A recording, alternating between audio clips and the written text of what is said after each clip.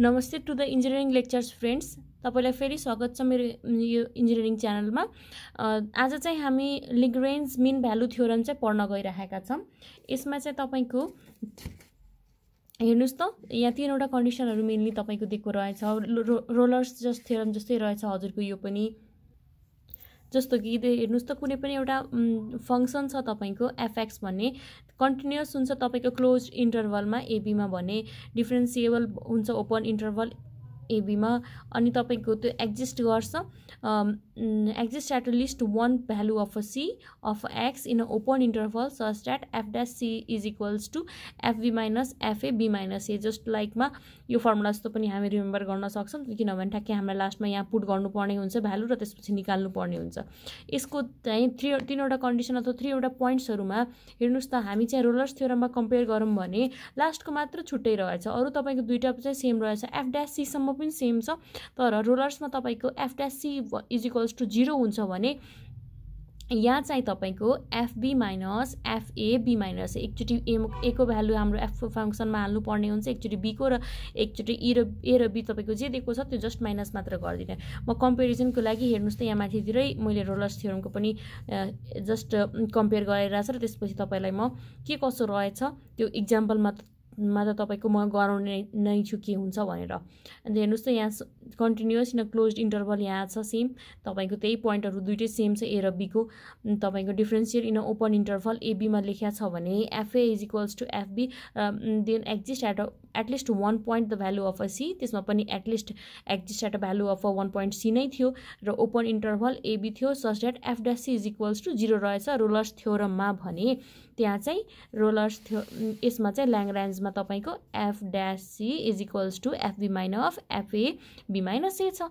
के फरक छ त 0 को मात्र फरक छ। f dash c दुईटा पोइन्ट चाहिँ सेम भयो दुईटैमा कमन नै भयो भने थर्ड पोइन्टमा चाहिँ f dash c गर्ने इज इक्वल्स टु त्यस रोलर्समा 0 गर्ने भने यसमा चाहिँ fb minus fa by b minus a गर्ने। यसलाई फर्मुलाको रूपमा पनि हामी रिमेम्बर गर्न सक्छौं।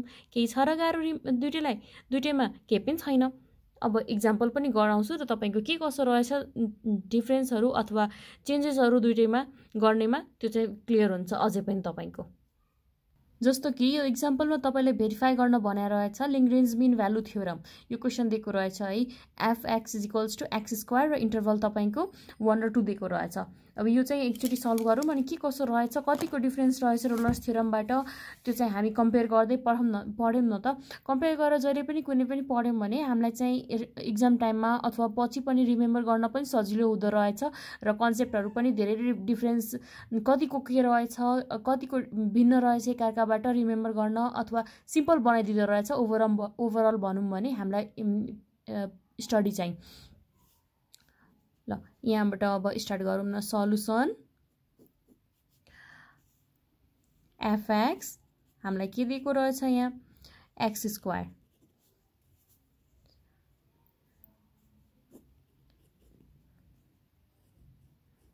बिलोंग्स टु 1 2 है यो चाहिँ हाम्रो गिभन क्वेशन नै रहेछ। अब चाहिँ fx is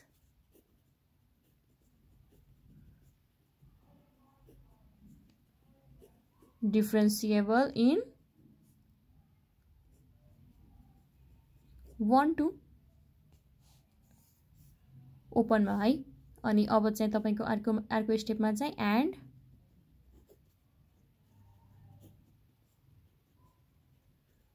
continuous in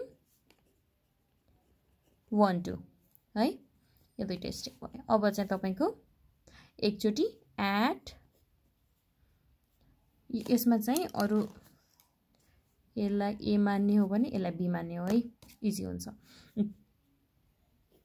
f a मा तपाईको x स्क्वायर छ अब a को ठाउँमा के रहेछ 1 रहेछ भने 1 पुट गरिरहेको छु म यहाँ चाहिँ। अब एट b को लागि x स्क्वायर के रहेछ यहाँ भ्यालु तपाईको यहाँ तपाईको 2 रहेछ सो 4 भयो यहाँ चाहिँ 4 भ्यालु पुट गरिरहेको छु म। अब चाहिँ तपाईको यहाँ चाहिँ के गर्ने यसलाई डिफरेन्शिएट गर्दा अब यहाँ चाहिँ लेख्नु पर्ने हुन्छ खासमा differentiate with respect 2x we get, अब यहाँ 2x भइदिन्छ तपाईको है, 2x भइरहेछ। अनि f dash c is equals to यहाँ के हुन्छ 2c हुन्छ। अब ल्याग्रान्ज मिन भ्यालु थ्योरम को हिसाबले लेखौँ न के हुँदो रहेछ। हामीले के योभन्दा अगाडि पढेका थियौँ, f dash c is equals to fb minus fa by b minus a है। यो त हामीलाई थाहा छ, यो फर्मुला जसो रिमेम्बर गरेका थियौँ हामीले। f dash c is equals to के निस्किया छ यहाँ तपाईको 2c, सो 2c लेख्ने f dash c को ठाउँमा। fb हामीले के निकालेका थियौँ, fb हामीले 4 निकालेका थियौँ भने 1 fa 1 निकालेका थियौँ। अब a र b को के भ्यालु लेख्ने, के दिएको रहेछ मैले भनेको थिएँ तपाईलाई x बिलोङ्स टु 1 2 थियो भने यसलाई हामीले a मानेका थियौँ, यसलाई b मानेका थियौँ। b माइनस a छ 2 माइनस 1, यसलाई यहाँबाट हामीले c को भ्यालु के निकाल्न सक्छौँ भने 3/2 which is equals to 1.5 यसको भ्यालु हुन्छ। अब चाहिँ हेर्नुस् त 0 1 2 है, 1 2 3 सम्म गरौँ न, यहाँ -1 मा जान्छ।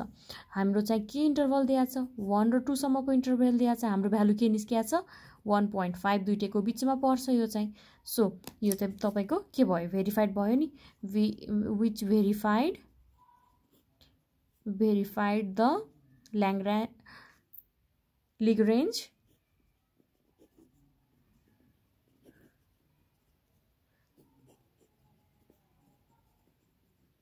theorem।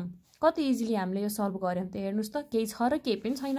रोलर्स थ्योरम भएको भए हामी यहाँ के गर्थ्यौं, f dash c is equals to 0 हुन्छ। x को ठाउँमा हामी c रिप्लेस गर्थ्यौं अनि त्यसपछि यतातिरको भ्यालु हाम्रो 0 भइदिन्छ किनभने f dash c is equals to 0 हुन्छ।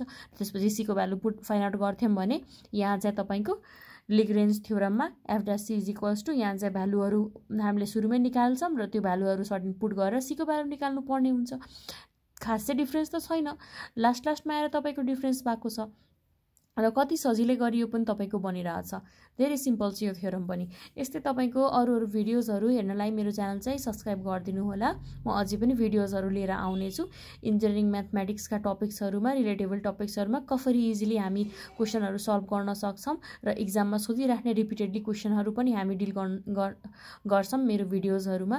Thank you for watching the video.